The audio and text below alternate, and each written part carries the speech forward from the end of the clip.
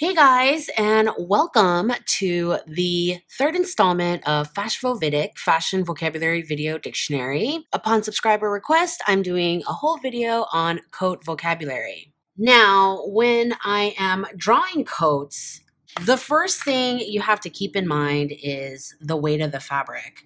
So for the vast majority of coats, you're going to have thicker materials like these woolens here. And so you're not going to draw really super tight to the body. You're not going to draw things as close to the body as you would leggings, swimwear, tight-fitting tees. Nobody goes to a store to go look at coats, finds a coat, picks it up, takes it to the dressing room, takes all their clothes off, and then tries on the coat to see if it fits. Nobody does that except maybe flashers. And I don't know if flashers are all that concerned with the fit of a coat. And if you're into flashing, don't tell me about it because I think that shit's illegal. A little trick that I show my students who have a hard time drawing the bulk of coats accurately is to take your croquis figure, put a little piece of marker paper on top, and draw an outfit. This outfit will skim the body. So even if they weren't wearing something this tight, it would still be smashed up against the body once the coat went on it, right? You're just trying to create a little bit of space here for layering. And I'm not really concerned with adding a lot of design details or construction details. It's about having, creating that silhouette to create layers. And so later on, when you're putting your coat on your figure,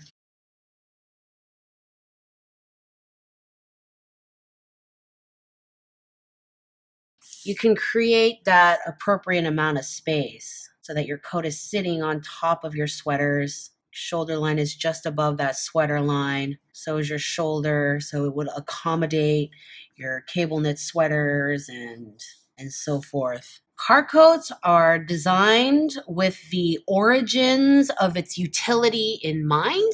Car coats come from when cars were first made without windshields, without doors. They weren't completely encased. And so if it was a little bit chilly out, you had to wear outer garment to keep the wind and dust off of any passengers and the driver, obviously. The coat was designed for a driver's comfort. And so it's boxy, it's short, so you're not sitting on a bunch of coats.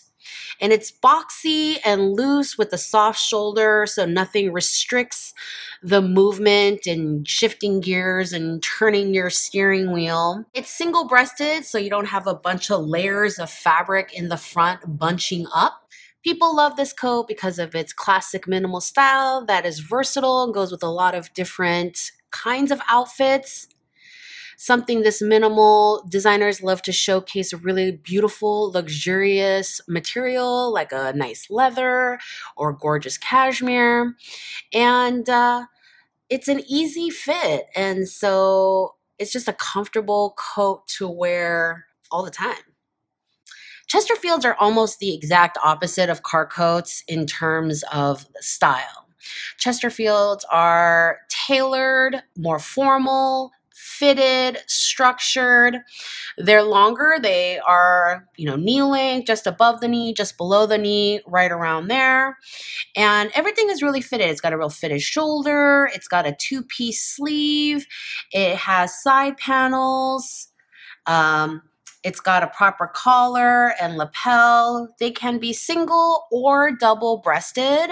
Side note, all these styles can be worn by men or women, just like jeans. They're men's jeans, women's jeans, men's bell-bottoms, women's bell-bottoms. Although I don't really encourage anyone to be wearing bell-bottoms, but that's a whole nother story. Back to Chesterfields. What's the difference between a one-piece sleeve and a two-piece sleeve? So here's your basic one-piece sleeve pattern. And this gets sewn into this. This is your underarm seam. And so what you end up with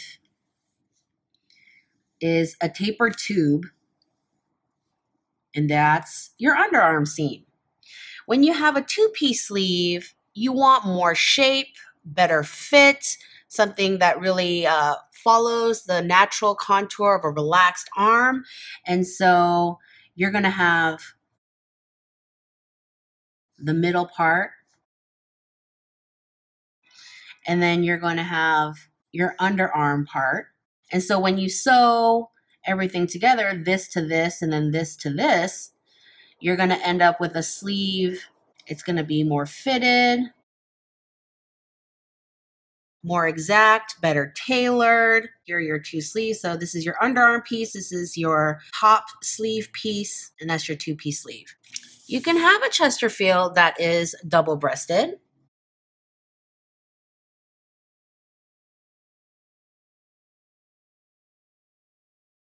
Buttonholes go inward. Here's your center front. Buttons must be spaced symmetrically. And again, your nice tailored shoulder, yoke seam. And on women, instead of the fitted side panel, you would have typically a princess seam to create that fit, or at the very minimum, a long fisheye dart to create that fit. And again, your two-piece sleeve. When you have a coat that is this fitted, you need some kind of vent to allow for movement. I mean, these are knee length and they're close to the body, and you don't want to just only be able to walk in them with it flapping open. And so you're typically going to have some kind of vent, and you can have a center back vent, or you can have two, one on, either princess seam. On men, they would sit along the side panel, but in the back. And those are called kick pleats. Sleeves have vents too. Your standard two-piece sleeve, you'll see the buttons here, right? And typically, this is a sign of how well made the jacket is, how good the quality is, how expensive it is. So couture, ready to wear, bridge, occasionally contemporary. Those more higher priced jackets will have a working vent where you do have actual working buttonholes, and you can actually open the placket in here. Budget brands, they might put in the buttonholes, but it won't be a working vent because that is a lot of extra sewing. Speaking of working buttons, let's talk about some buttons. So we have your standard 4-hole button. They get sewed into the coat. Here's a side view. And typically with a 4-hole or 2-hole button, you'll have a thread shank. And it's necessary to have this spacing in here because, again, these coat fabrics are really thick. And when they're folded over with facing and sewn in with lining, they're extra thick. And so you need that space in between the button and the surface of your coat so that you could fit another layer of coat in there. If you don't have enough space in there, it yanks on the threads too much. And so that's what leads to buttons falling off early on. You can have a button stay. Some people call it stay buttons. Stay buttons or button stays are a small, unobtrusive, undecorated, typically, button that gets sewn on the underside of the coat. And so the threads from your 4-hole button get sewn into your button stay. And so when you're yanking on this button to close and open your coat all the time, these threads are yanking on this button instead of your beautiful, luxurious, and soft coat fabric.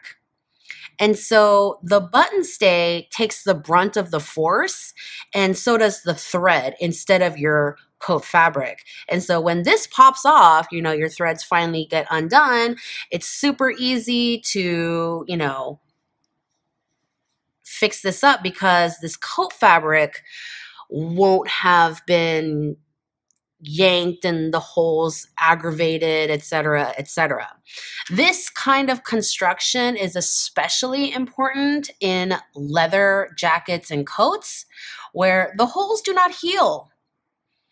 The holes in leather are forever. So you need this so that should your button fall off, you know, maybe you can heal it up with some interfacing underneath and then re-sew the whole rigmarole together. Whereas if the thread is constantly pulling on the leather and rips a hole in your leather, that's a much harder fix. You can also have metal shank buttons. The side view looks more like this. It's got its own metal shank. And, you know, there's usually some kind of design here. Lots of military styles have metal shank buttons because they're more durable. And then you have covered buttons, which are basically shank buttons with fabric covering whatever plastic or metal is underneath. And you most often see covered buttons in evening wear. You guys have all seen those wedding dresses where there's a whole row of covered buttons going down the back, right? A real classy way to finish a closure. Those are covered buttons. With outerwear, you have a couple of different buttonhole options. You have a bound buttonhole. It looks like a little double welt pocket. The opening is in here. Your button will sit like this. Buttons don't sit in the middle because of the way the coat wants to swing open, gravity, forces, your armpits pulling, all that good stuff. Your shank will sit on one side, and so your button is actually off to one side. Then you have keyhole buttonholes. They look like old school keyholes, like that. And the machine will sew threads all the way around in this shape. And you could do this by hand too, but oh my God, why would you? That takes 800 hours. And then in the machine, there's a big knife that comes down and clonk, cuts that fabric in between the thread spacing so that you can push your button through. So the first time I saw one of these puppies in action, I was an intern and I had taken some samples to get these keyhole buttonholes done. And the guy just was like, hey, sit here and wait while I do these real quick. And so I sat there and I was not expecting the giant clunk of the blade. And I was startled and maybe I squealed a tiny bit. Yeah. He totally laughed at me. And I think that was his whole joy in life, was listening to young interns jump at the sound of big blades cutting through several layers of wool. And, you know, everyone needs a hobby. Basically, cocoon coats are any kind of coat where it poofs out and does not fit around the waist or hips or any of that business. They can be double-breasted or single-breasted, can have any kind of collar or sleeve. You can have one that has all these gathers down here.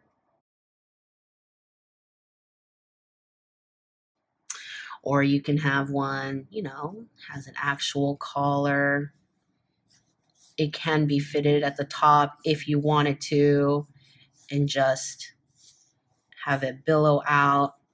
Yeah, so all those kinds of details don't matter. Cocoon coats just refer to a round shape in the overall silhouette. Frock coats are the exact opposite. Frock coats are fitted at the waist, can be single-breasted, double-breasted, have a shawl collar, whatever. But they are fitted at the waist and have a flared bottom. Frock coats are typically longer than knee length, so knee length, below the knee, midi, or T length, which is even longer. And people think that this is a really feminine style, but it's not. Its origins come from menswear, actually. Men's coats designed to be worn for formal occasions. Frock coats have the fitted seams, maybe some cool kind of pocket that's a little bit more subtle. Frock coats are definitely a dressier look and are often done in fancier materials. Let's talk about lapels real quick. So we have 3 basic styles of lapels. You can have a notch lapel,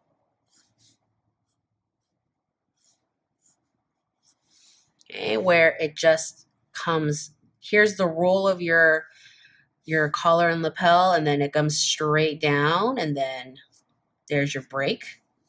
Lapels are constructed as part of the center front panel. So here's your neck, here's your shoulder, here's your armhole, there's your center front line. And lapels are an extension of that. They come out like this, and then this part has a facing sewn to the reverse and then folded back. And that's how you can have lapels that are a contrast fabric to the rest of the coat, because it's actually the facing that's sewn on the back or inside and then folded over, right? And then you have peak lapels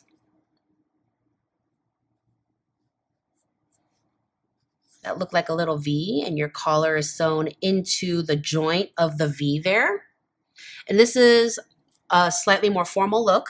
And then you have shawl collars, which, you know, they're not really a lapel. It's a collar, but because of the position on the body, it resembles something that belongs in the lapel family. And so it just kind of goes in there. But here's a shawl collar, and it looks like a lapel without any breaks in them.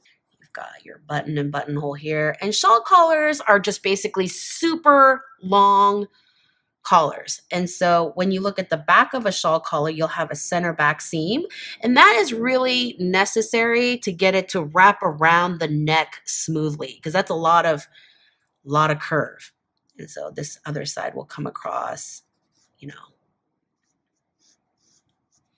And this is shawl collars. You'll see them most often on classic tuxedos. Usually you'll have like a black satin shawl collar on top of a black wool.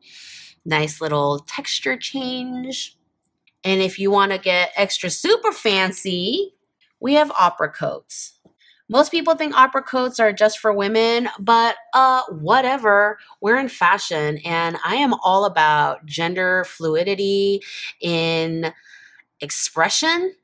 So yeah, if you're a boy and someone says you can't wear opera coats, tell them I said I beg to differ.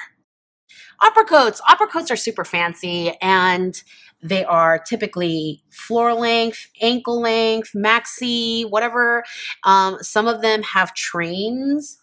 You know, they're not really for warmth, guys. They're for, oh, you know what they're for? They're for when you're getting out of your limo in front of the opera house and you have to walk up the steps from your limo and it's a little nippy out and you need something fabulous to wear for your 100-foot stroll.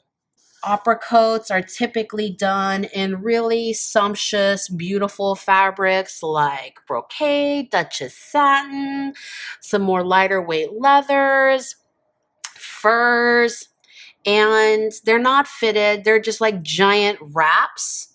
They often don't have closures. They're not fitted. They're just supposed to look beautiful over your evening wear. The key to drawing opera coats is really to get a handle on your line quality and your ability to create long, smooth lines. You don't want to draw an opera coat where you're trying to figure out the shape with little scattered lines as you go. No, you want long, smooth strokes with your pencil. Next on our alphabet list is parkas. Parkas can be short or long, but your standard parka is a lightweight fabric, often some sort of polyester or rayon that's been stuffed with down or polyfill. And so they're typically poofy. You know, fiber technology is a beautiful and magical thing, you guys. And so nowadays you can get warmer and warmer parkas without looking like you're wearing a sleeping bag, which, you know, I would have appreciated when I lived in Alaska. But you know, what are you going to do? But you're definitely going to lift off the body a little bit more than you would have with your wool Meltons and cashmeres. You know, unfitted, of course. This is a more kind of athletic style jacket, and so you don't want any sort of restriction in range of movement. You're going to see a lot of quilting, and, you know, I have a whole video on how to render quilted fabrics. I'll drop that link below. Most parkas are hooded and often with a fur trim. Number one rule of drawing hoods: make sure you are enclosing the entire head. I've seen some hoods that kind of look kind of pointy like this, and you're like, where'd the rest of the head go? So you're going to make sure you're putting the whole head in your hood. And we're going to put in some sort of like fur trim in here. Here's your basic shape for your fur.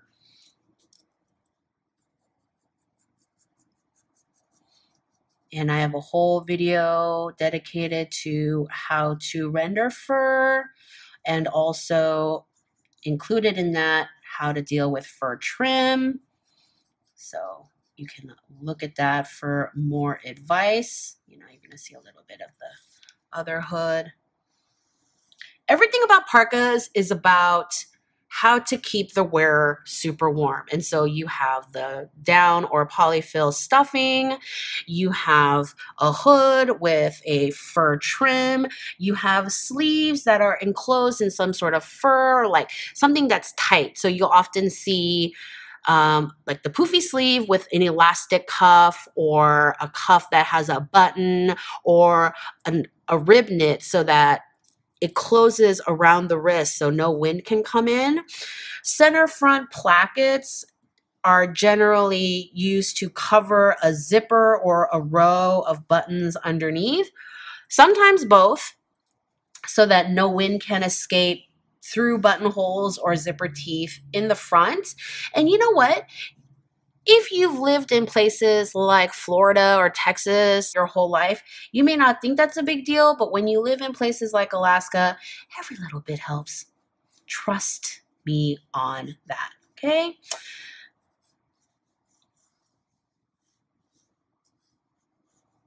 And then usually on the bottoms will a lot of the time be typically relaxed, but there will be kind of like a draw cord, bungee cord sort of thing, so that if it were to get really cold, you could close up the hem of the parka. And some parkas are really short. They're more like jacket length. And then they'll have the elastic or the rib to cut off cold air coming up from the bottom. Pea coats are naval in origin, so they too have a stylistic references that come from utility. A really thick, high collar. You know, when you're on a boat in the middle of nowhere for a really long time, you want that warmth. Protect your neck from the ocean spray. They're double-breasted for extra warmth. They're a little on the short side when it comes to coats, but that I'm assuming is for mobility. When you're a sailor, you probably want to be able to move very easily. Kind of a not that structured shoulder. Again, ease of movement.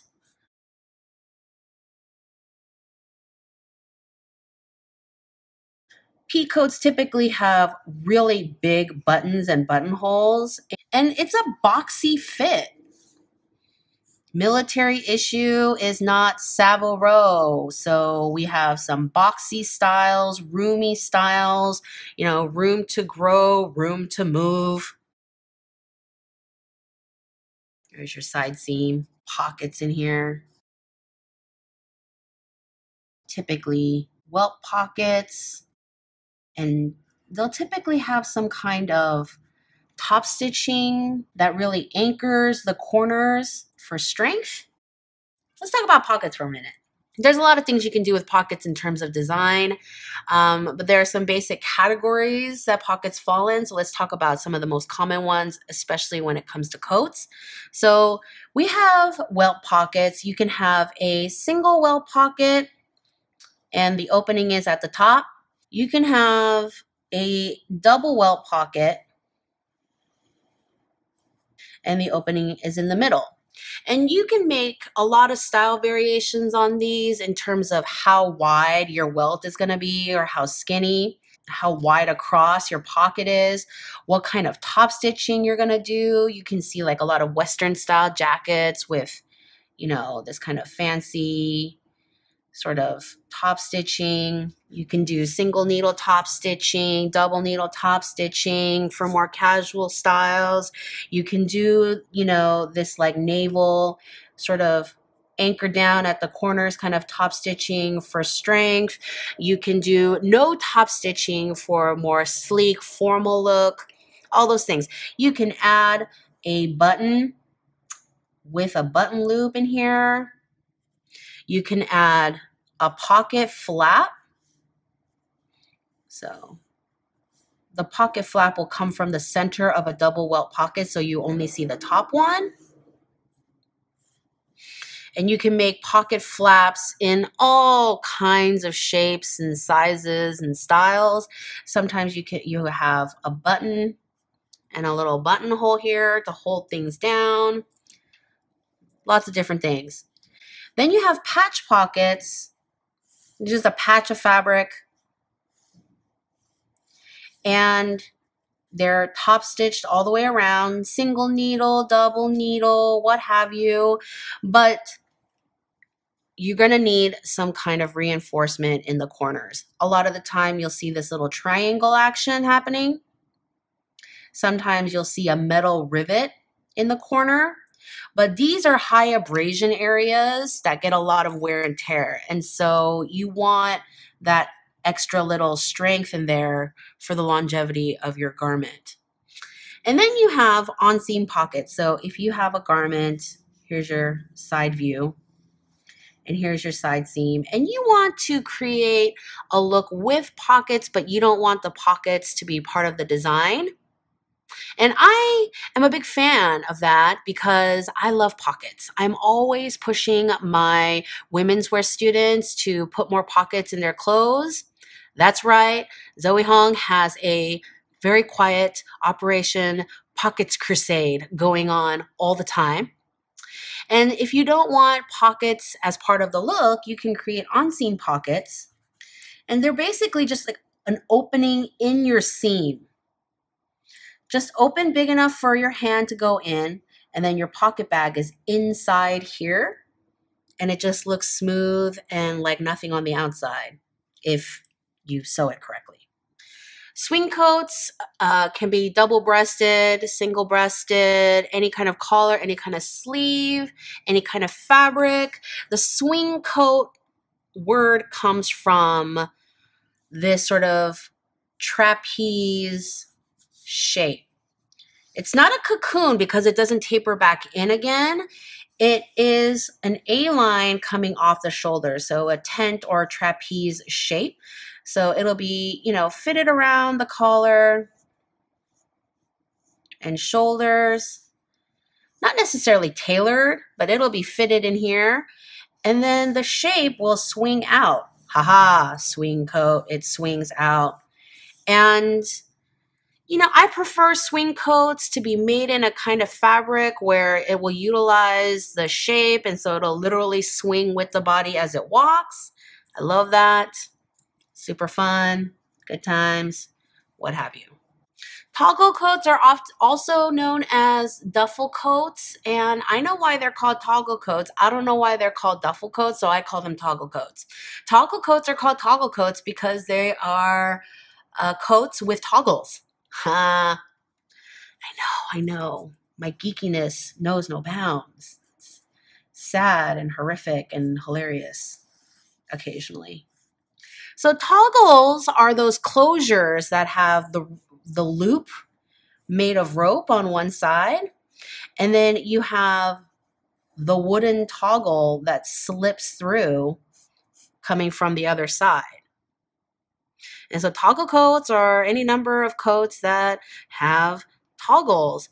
You know, standard toggle coat is, you know, kind of a boxy, woolen, knee length, mid-thigh to knee length kind of coat. It typically has a hood.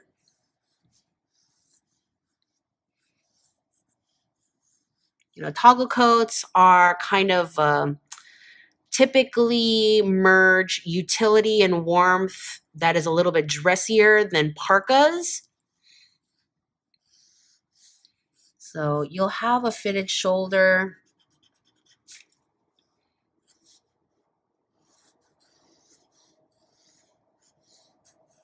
But it'll be a little bit boxier in shape. It won't be as fitted as a Chesterfield. Won't be quite as long either. So more in here. A little bit longer is okay. And then you have your toggles. However many you want. You know, and here's your placket underneath, and you'll typically have a zipper in there. Home stretch, 2 more, guys. Hang in there with me. Trench coats are the original raincoats before fiber technology allowed us to create waterproof fabrics. Design details on trench coats were developed thinking about keeping the wearer dry. Trench coats are on the lighter side typically. Like I've seen a lot of like leather trench coats, but traditional trench coats were on the lighter side because I'm assuming it rains in the spring and then it snows in the fall. And so it's really about the spring wet. High collar to keep your neck dry, double breasted as your fronts will stay drier than a single breasted. Some sort of sash, buckle type belt happening to keep the wearer even drier. Typically around the knee, you know, just above the knee, below the knee.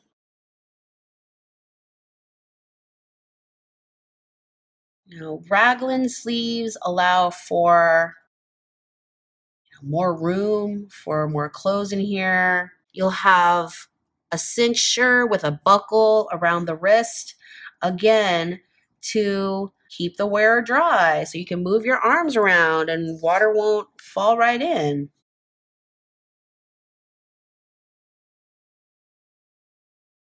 And then pockets will typically be a double welt with pocket flaps and buttons to keep all the contents inside your pockets dry as well. And then the back, here's your raglan, and then you'll have a storm flap in the back. Some of them are open like this. Some of them actually have a button and a buttonhole to kind of hold that down. So side view on a storm flap. So storm flaps are this extra piece of fabric that comes down, and you know, this is the rest of the coat. Storm flaps come down like this, and so when it's raining, your water will come down and drip off instead of soaking the rest of you. Also another layer for extra waterproofing. Even if the fiber content isn't technically waterproof, it really helps the person stay drier and warmer, and that's a storm flap. Wrap coats. What are wrap coats? Think about it.